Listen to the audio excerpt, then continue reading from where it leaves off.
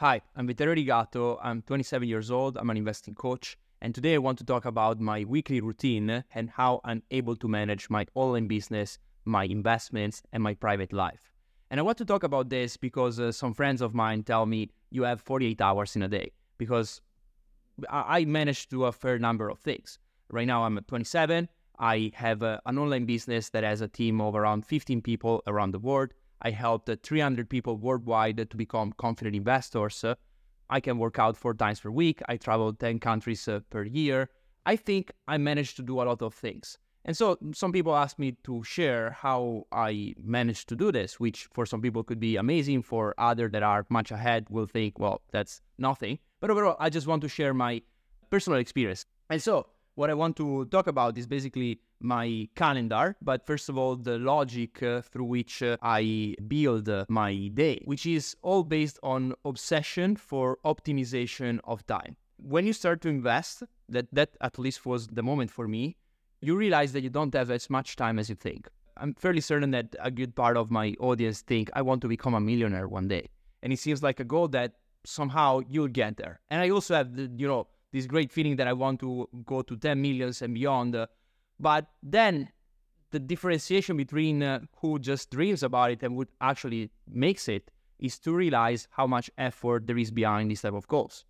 And for example, my realization was when I was working in consulting in Germany, and I simply, made a couple of calculations. Okay, if I invest this, I think it was 1,000 euro per month, because I don't have particular expenses. I don't have expensive hobbies.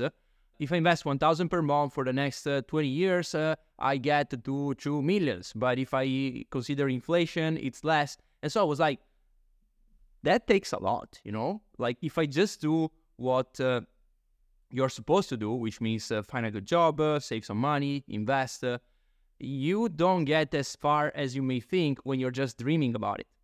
And so since then, I literally realized the importance of every single minute of our life, which doesn't want to be obsession over, oh my God, I'm losing time. Sometimes I want to relax as well.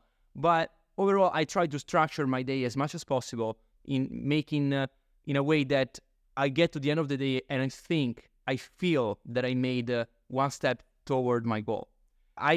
Maybe it's extreme, but I think that if you get to the end of the day and you feel that you are in the same place of yesterday, you didn't grow in any area of your life, which could be personal, business, investing, it could be just philosophy, I think it's a wasted day. And, some people may say, yeah, but I want to relax on Sunday, and that's okay.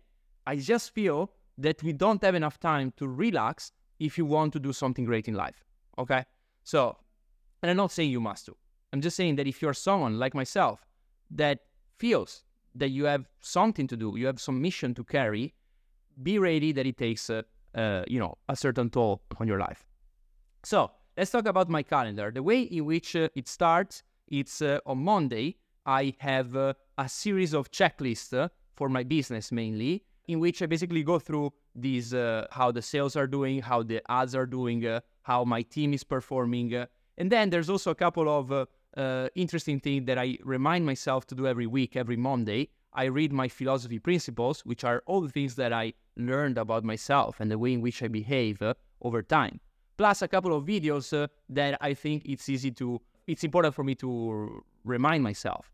Something like that you shouldn't worry about the competition, you shouldn't obsess too much over things. A lot of things that are my lack of qualities, I try to remind myself to always stay there, And so Monday is like this. It's dedicated to the team because without the team, I'm nothing. And it's a day in which I also have a couple of calls, things like this.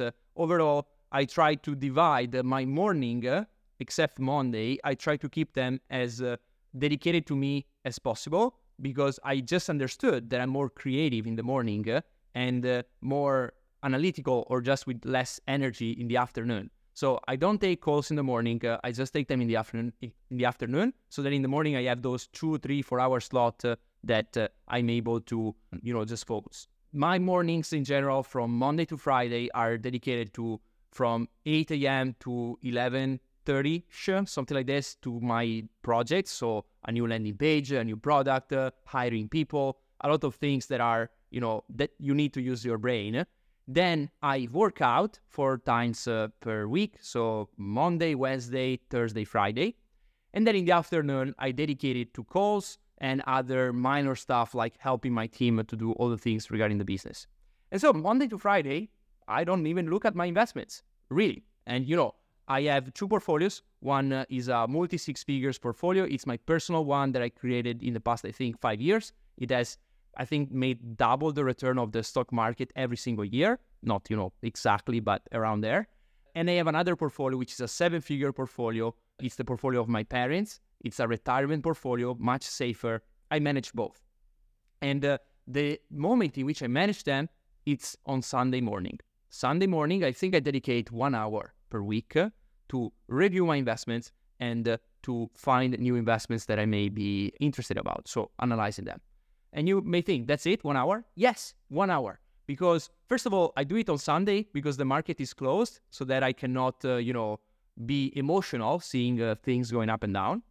And second, because the money you make them on the waiting, not on doing a lot of things. So once I found my investments and I'm happy with that, I just take 1 hour on the weekend to review that everything is going as planned. And if there's nothing for me to do, I do nothing. And this made me, I think close to $500,000 at this point. So it's definitely helpful for me to use Sunday. And I recommend it to any investor out there.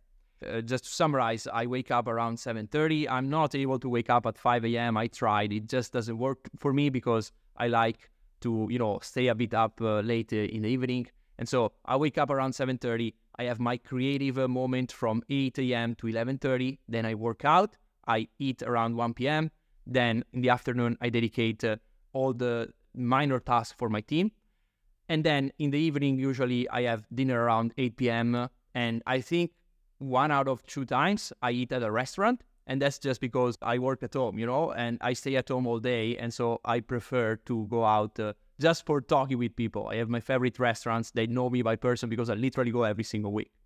And that's pretty much it. And then in the evening, that's the only time in which I can do recreational activities like watching anime. I'm a huge fan. Or just playing some video games with my girlfriend. Right now we're playing Skyrim, for example, for the 10th time, I think.